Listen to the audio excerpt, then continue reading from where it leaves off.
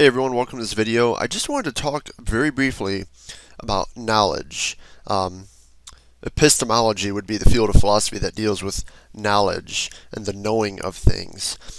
And as someone who does programming, very often Stackoverflow is a well-known website where you would go to Stackoverflow and you can find all sorts of questions that have been asked probably about any programming question you have.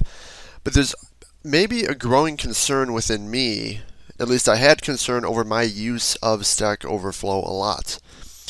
And in consequence, I'd say months ago, I sort of decided that I'm going to stop using it so much and instead try to learn my information in a slower way, if that makes any sense. Now, it sounds awful negative, right?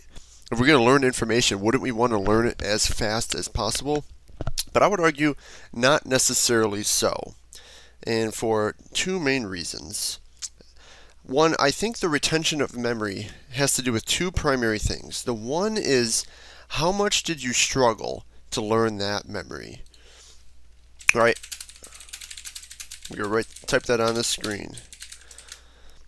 I firmly believe that the more you have struggled to learn something, the better you will retain it. And if you just think about your life and think of all sorts of examples, if you had to work your butt off, work hard, you're struggling, you're thinking through it, when you come out of it, I think you are going to know it best. That's why sometimes I think people who talk about that they have mathematical deficiencies or something, I think anybody who's overcome a weakness, it will be like a super strength. Anybody who's overcome something that was hard to understand, a concept, it will become a super concept to them. They'll understand it so well. So I think that's one aspect. How much did you struggle to learn that thing? And part of that is the time in which it takes to learn it, right? If you have to search and search and search, it's like an explorer looking for a treasure. You are going to very much appreciate the treasure more. You're going to savor it, and your mind will retain it more. So that is one aspect right there. And the other aspect is just how excited are you when you receive that knowledge? They kind of go together. Obviously, if you struggled more, you're more excited. But we all know that if you care and are passionate about a certain field, you're going to remember that stuff more. Like, I've forgotten most of my college chemistry because I really didn't care about it much. It wasn't that interesting to me. And there's things like that for you. The things that you care about and are passionate about, you are more likely to retain. Of course, you have a little bit less control over that as you do how much you struggle. But the interesting thing is you can choose to struggle. And that could be a good thing. You can choose to struggle in your endeavor, your quest, your journey for knowledge. And I believe it really bears more fruit that way. And Stackoverflow is the perfect example because when you come across a programming problem, it's like an instinct. It's kind of like when people whip out their phone just on an elevator or something and they're not even have anything to do on it. It's just an instinct. Stackoverflow. How do I do this? Google. There it is. And I think it's so much better, though, in most circumstances, to read longer documentation, to hunt for our answer rather than be fed it. And that quest, that journey, will ultimately shape us and mold us into better professionals if we're doing professional work, or students if we're students. I think that's why a lot of students struggle. They don't want to take the time to, as they say, read the documentation and do that sort of longer, more strenuous work. Instead, getting fed the answer instantaneously will help you in the moment.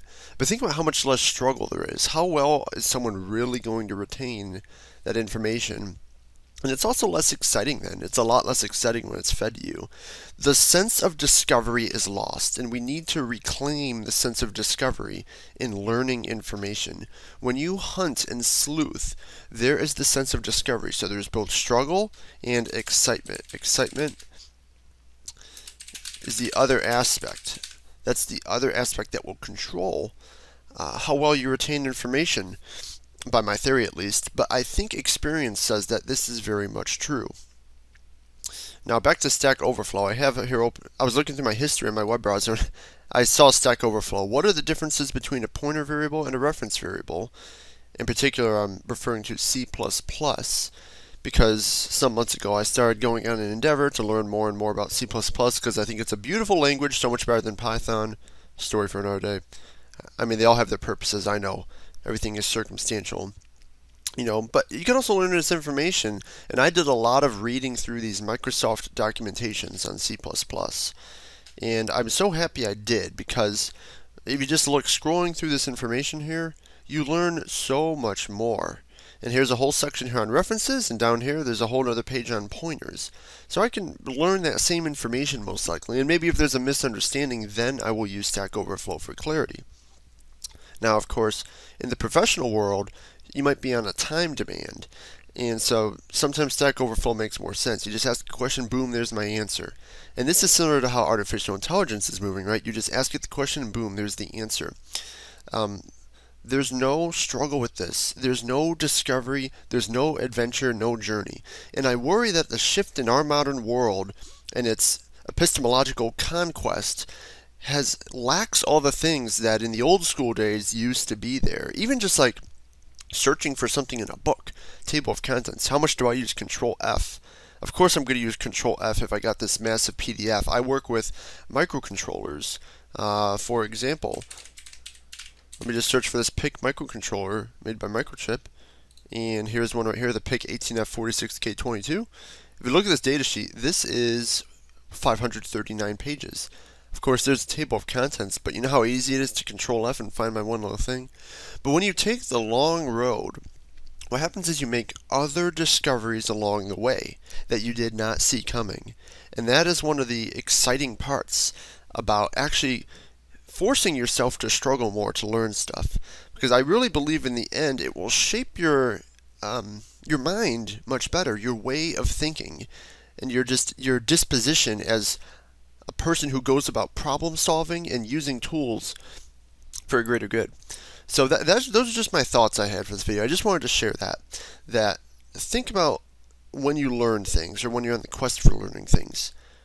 Am I choosing to take the fastest path, or am I choosing to take the path that will best shape me and best shape my intellect? Because we should ultimately do what will best shape our intellect. Even doing like an experiment, something hands-on, is often good. I know of a priest who went into the middle of the ocean. He's on YouTube. His name is Father Mark Goring. And he literally dropped a drop of water in the middle of the sea. Don't know if it was a lake or an ocean or whatever, but he dropped drop of water into the middle of the sea just to exemplify and serve as a visual reminder of something in Sirach, which says that all the days of our time are like a drop of water in the ocean of eternity. And I'd love something like that. I think that captures the sense of discovery and quest that we need for knowledge. So Stack Overflow is just a perfect example. But if you look around in life at how we can learn things so easily, I worry that it makes us like empty shells. We're not using our intellects enough. We're not just journeying and discovering, and we're not struggling enough. Watch any adventure like Lord of the Rings or The Hobbit, and just think of all the stuff going on in an adventure like that that you can learn that otherwise you can't just learn without that journey, without that struggle. And even though that's fiction, there's a lot of truth to it. Just because something's fictional doesn't mean it doesn't have a lot of truth in it. So that's all I wanted to share. Just think about how you learn, and yep, have a great day.